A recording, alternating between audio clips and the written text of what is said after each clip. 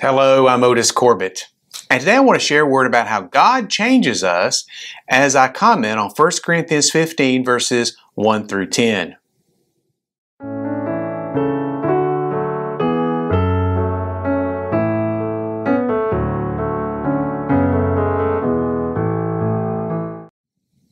This passage reads, Moreover, brethren, I declare unto you the gospel which I preached unto you, which ye also have received, and wherein ye stand, by which also ye are saved, if you keep in memory what I preached unto you, unless you have believed in vain.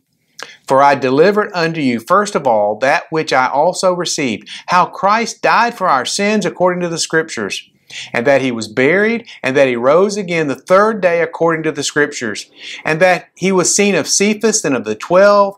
After that He was seen of above 500 brethren at once, of whom the greater part remain unto this present, but some are fallen asleep. After that He was seen of James, then of all the apostles. And last of all He was seen of me also, as one born out of due time. For I am the least of the apostles, that am not meet to be called an apostle, because I persecuted the church of God. But by the grace of God I am what I am, and His grace which was bestowed upon me was not in vain, but I labored more abundantly than all they, yet not I, but the grace of God which was with me. From time to time, I'll hear someone say something that just sticks with me, for better or for worse, and what they said often comes to mind. One time, I remember a senior citizen lady who was complaining about her daughter-in-law, and what she said has stuck with me. She said, I asked my daughter-in-law what she was serving for lunch after church Sunday, and she said that she didn't know. I just don't understand how anyone can live like that. Well, I guess you had to be there, but that's just stuck with me. I don't know why. That statement of hers has just stuck with me. Now, on a more serious note, I was sitting with some church members one day, and one of them shared about a former member who had gotten in trouble with the law. And what was said that has stuck with me is what someone said in reply to that.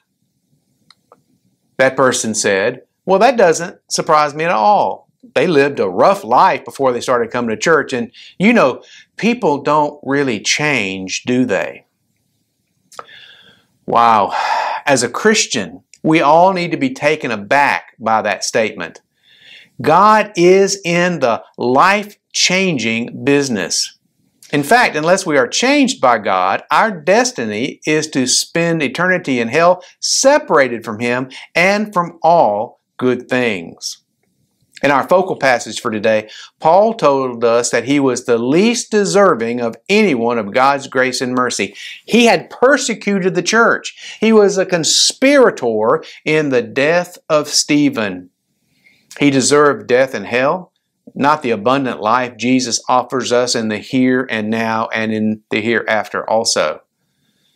But Paul was changed, and he was changed by God through Jesus. What does the New Testament tell us about how God changes us? Well, first, it tells us we are changed by our new birth in Christ. 2 Corinthians 5:17 says, Therefore, if any man or any person be in Christ, he's a new creature. Old things are passed away, and behold, all things are become new. So, can people change? Well, no. That church member was right about this. Naturally, we're not able to change.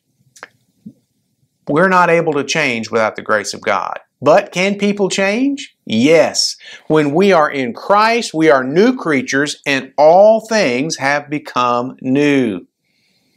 As one of my former pastors used to like to say, when we are in our natural, sinful state, we don't need to turn over a new leaf. We need a new life.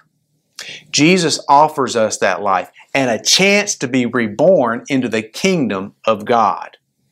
So, how does God change us? He changes us by salvation, by making us to be born again. But next, the New Testament tells us that we are changed by growth in grace. In 2 Peter 3:18, we are instructed to grow in grace and in the knowledge of our Lord and Savior, Jesus Christ. To Him be the glory both now and forever. When we are reborn into God's family, we have a new life, but we must also gain new knowledge.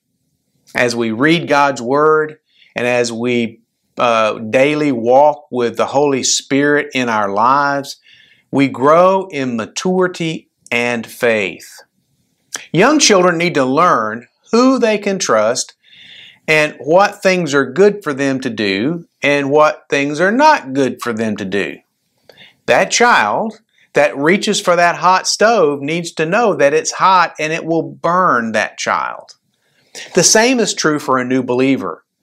God is a patient and loving parent. He is willing to teach us, but He expects us to be willing students. As we grow in grace and in God's Word, we bless God, we bless ourselves, and we bless others. And He changes us to be more like Jesus every day. The New Testament also tells us that we are changed by prayer. Jesus is our model for that in Luke 9:28 through 31. This passage tells us, "And when it came to pass about 8 days after these sayings, He took Peter and John and James and went up into a mountain to pray. And as He prayed, the fashion of His countenance was altered, and His raiment was white and glistening. And behold, there talked with Him 2 men, which were Moses and Elias, who appeared in glory and spake of His decease, which He should accomplish at Jerusalem." Jesus often spent time with God in prayer, and so should we.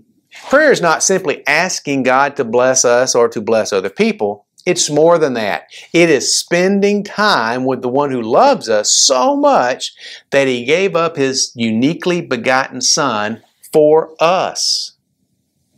Spending time with someone who loves us like God does changes us. Finally, for today, the New Testament tells us we will be changed when Jesus comes back for us.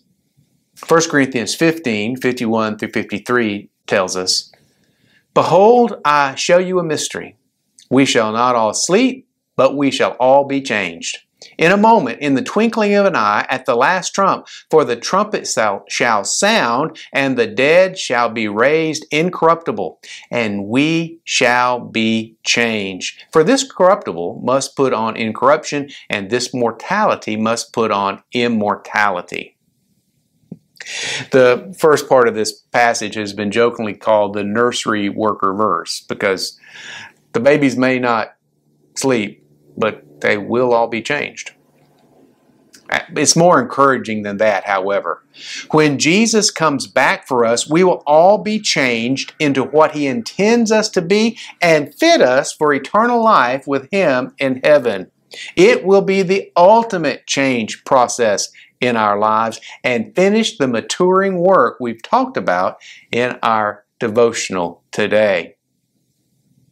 I was recently asked if I thought that the recent events in the Middle East and the decline of our culture and morality in the United States means that Jesus will be coming back soon. I said I don't know. I don't know what the trigger will be. No one knows what God's trigger will be for Him to sound that last trumpet and send Jesus back for His church. But I'm ready. I'm ready. Bring it on. You see, if we're in Christ, we don't need to be afraid about the end of time. A lot of people get very upset and very focused on the end time events, but we don't need to worry about that because Jesus is coming back for us and we will see Him face to face and He will change us to be like Him. It will be a glorious time.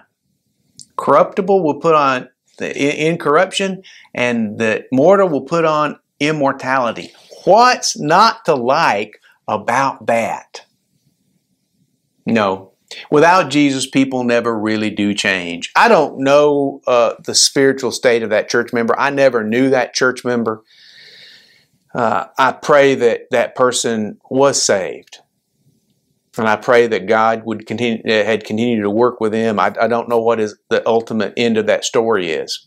But without Jesus, we don't have the possibility of changing. We never really do change.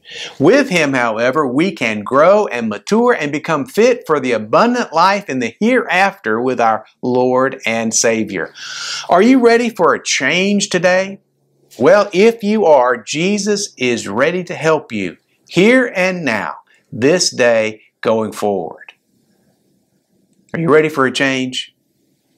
Jesus is ready for you to change also. And He's there to help you. Thanks for watching. I'll be back soon with another word from the Bible we can share together. Every blessing. I'm Dr. Otis Corbett.